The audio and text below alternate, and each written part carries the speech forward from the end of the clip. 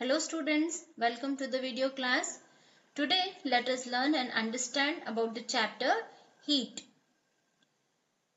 We all know that heat is a form of energy which makes the substance hot. In winter, it is our common experience that we feel cold inside the house, and if we come out in the sun, we feel warm. Now if we know that, how do we feel this sensation of warm or cold? Then what will be our answer? Think. In this chapter, we will try to find out the answer to such kind of questions. We all experience hot and cold, hotness and coldness. In our daily routine, we come across number of objects, out of which some are hot while other objects are cold. For example, when a frying pan is kept on a burning gas stove, it becomes hot. But if you touch the handle of the pan, it will be cold. Even among the hot objects, some objects may be hotter than the other. In the same manner, among the cold objects, some objects may be colder than the other. So, if I ask you how you decide the relative hotness or coldness of object, then your answer will be by simply touching the objects. But our sense of touch is not enough in telling us whether the object is really hot or not. Let us understand this by performing a simple activity. Here in this image you can see a person is dipping his finger of right hand in cold water and finger from left hand in hot water. You can also try this activity. For this you need to take 3 tubs. One tub should be filled with cold water, another tub should be filled with hot water, and the third tub should be filled with the lukewarm or normal water. 2 to 3 minutes you should keep your pointing finger in cold water and hot water. Finger of right hand in cold water, finger of left hand in hot water. After 2 or 3 minutes, simultaneously if you dip both the fingers in normal water, you will have different experience here. Try to do this activity, perform this simple activity at home and discuss your experience with me. We can understand if an object is hot or cold by the sense of touch. However, it can trick us sometimes. Therefore, we need to use a device called thermometer. Thermometer measures temperature. We all know that temperature is a degree of hotness or coldness of an object. Here is the image of a thermometer. We all know that it is a device used to find out how hot an object is. In other words, we use thermometer to measure the temperature of an object. There are different types of thermometer. The image displayed here is the image of clinical thermometer. You might have used this several times at home or you might have seen the doctors using this. Clinical thermometer is used for measuring temperature of human body. In case of fever, it is used by doctors or even at home, we use this to measure the temperature of the patient. This thermometer, look at this given image here. This thermometer consists of a long glass tube having thin and uniform bore. There is a glass bulb at one end of the glass tube which consists of mercury. There is a very short range of temperature of this thermometer. Look here and try to identify the ranges between 35 to 42 degrees Celsius. Why is this short range? Have you ever thought of this? This short range in the clinical thermometer is because of the fact that temperature of human body normally does not go below 35 degrees Celsius or it doesn't go above 42 degrees Celsius. Can you tell me what is the normal body temperature? It is, yes, you can look here, it is marked in red. Our normal body temperature or human's normal body temperature is 37 degrees Celsius in the Celsius scale. Now let us learn how to use the clinical thermometer. Firstly, we need to wash the thermometer with an antiseptic solution like Dettol. Before taking the temperature, the thermometer should be given few jerks to bring down the level of mercury below 35 degrees Celsius. Then the thermometer should be placed beneath the tongue for about a minute. Then you can take it out and observe the temperature reading on the thermometer. We need to take some precautions while using this clinical thermometer. Let us learn what are those precautions. Wash the thermometer before and after using it. Make sure the temperature of the thermometer is below 35 degrees Celsius before taking the temperature. Keep the thermometer straight in order to see the mercury level precisely, correctly. It should always be held with care or it can break down. You should not touch the bulb of thermometer at all. These are the precautions or precautionary measures that should be taken while using the clinical thermometer. Next, the other type of thermometer is the laboratory thermometer which we use in the laboratory. Look at this given image. This is the image of laboratory thermometer. Laboratory thermometer is used to find out the temperature of the objects such as water. It is not used to find out body temperature, human body temperature. This thermometer can measure the temperature from minus 10 degrees Celsius to 110 degrees Celsius. Here is one more image of laboratory thermometer. Here it is red in color because it is filled with alcohol. Here one point to be noted, children. Mercury, alcohol, both are filled here in the thermometer. Both can be used to find the readings. It runs in the capillaries and with the help of alcohol also we can find the reading. We need to take some precautions by using the laboratory thermometer also. While using laboratory thermometer, you should always follow the same precautions as that of the clinical thermometer. You should always hold the laboratory thermometer in a straight, upright position without tilting it. You should not tilt it. You should not keep it crossed. You should keep it always in an upright position as you can see in this image. The bulb of the thermometer should never touch the surface of the container in which the substance is kept.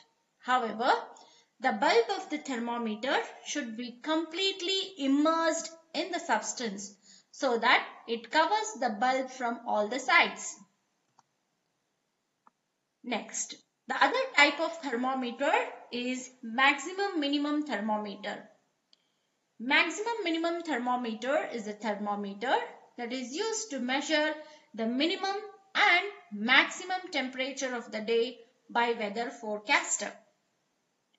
Whenever you are seeing the weather news, you may be observing that they will give you the information of minimum temperature and maximum temperature of the particular area. How do they do this? They do it by using this type of thermometer, that is minimum and maximum thermometer. The thermometer displayed here on the screen is used to measure both minimum temperature and maximum temperature of particular area. Next, there are other newly designed thermometer. Here are the digital thermometer. It is sometimes difficult to handle a mercury-filled thermometer, especially when it breaks and mercury falls out. So many times accidentally The thermometer falls down and the mercury may ooze out and the glass may break. This will be very hectic. So to come out of these disadvantages, nowadays digital thermometers are available to use. This type of thermometer does not contain mercury. It directly displays the correct temperature on the display screen, as you can see here. With the use of sensors, it directly displays, it records the temperature and it displays on the display screen. Here you can look at this image. These are the digital thermometers. Next, transfer of heat. The next concept that we are going to learn now is transfer of heat. Transfer of heat. The flow of heat always takes place from hot object to cold object. Now let us learn one by one. Transfer of heat takes place in three ways. The first one is convection. This image also gives us the understanding of what is meant by convection. The other way is conduction. The third is radiation. So, the three different ways of transfer of heat is by convection, conduction and radiation. Here is one more image that helps us to understand these three important ways of transfer of heat. One is convection, conduction and radiation, which is naturally occurring in our environment. Now let us learn what is meant by conduction. Conduction is a process of flow of heat from hot object to cold object. Some objects can conduct heat while others cannot. The objects that conduct heat are called as good conductors, and the objects that do not conduct heat are called as insulators. These are the examples for insulator. Here are the conductors. Examples for conductors are copper, aluminium, gold. Examples for insulators are wood, styrofoam, plastic, etc. The other way of transfer of heat is convection. The transfer of heat in liquids and gases is called convection, where the molecules of the liquid or gas that are near to the source of the heat gets heated first. They become lighter due to heat and move upwards. The colder particles, being heavier, take the place, and this process continues until the whole liquid or gas gets heated. That is why the area above the flame of a candle always feels hot, but the area on the sides of the candle does not. Many a time when you are preparing tea at home, you can easily observe how the molecules get heated up. It comes up.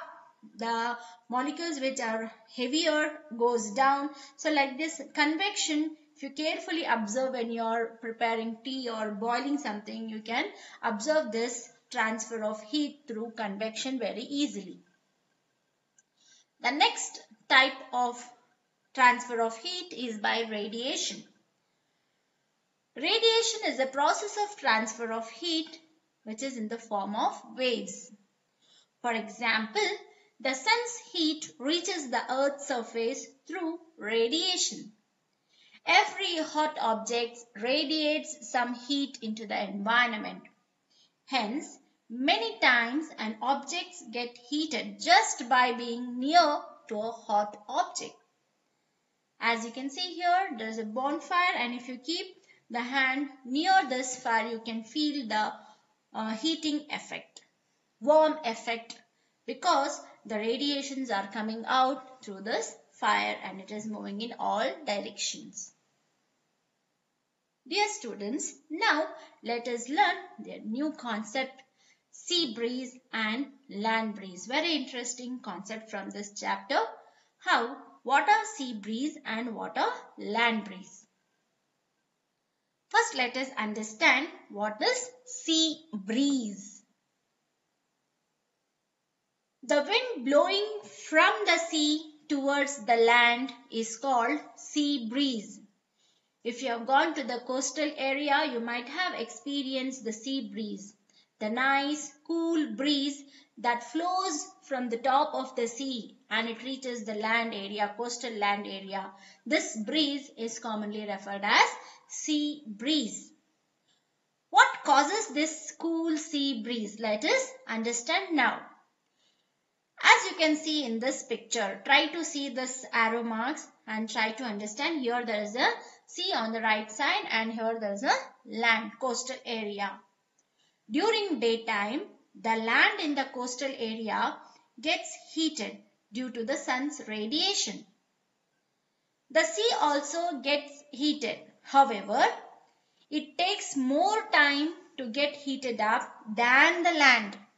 The land gets heated up faster and the sea water takes long time to get heated up.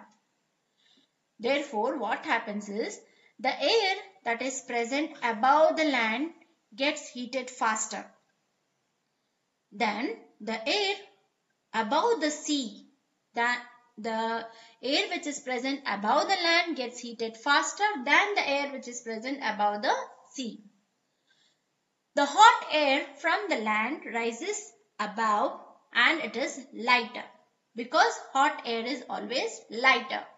Because the air above the land gets heated, it becomes lighter and it goes up. It raises above.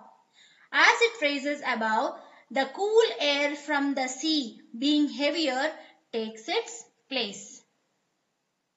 And because of this, we get the sea breeze. Now let us understand the another one, that is land breeze. What is land breeze? The wind blowing from the land towards the sea is called the land breeze. If you are resting in the ship in the sea, then what feeling or what breeze you are experiencing is because of the land breeze. You are experiencing the land breeze. So to experience this land breeze, you need to rest yourself in the ship in the sea. Yes. The wind blowing from the land towards the sea is called the land breeze. During the night time, the land in the coastal areas gets cooled down faster than the sea. The air above the sea is hotter than the air above the land. Therefore, the air above the sea raises and the air from the land being cool flows towards the sea. This results in the land breeze. So dear students, now we have learnt about sea breeze and land breeze. Go through the lesson and if you get any doubt, please contact me. Thank you. Have a nice day.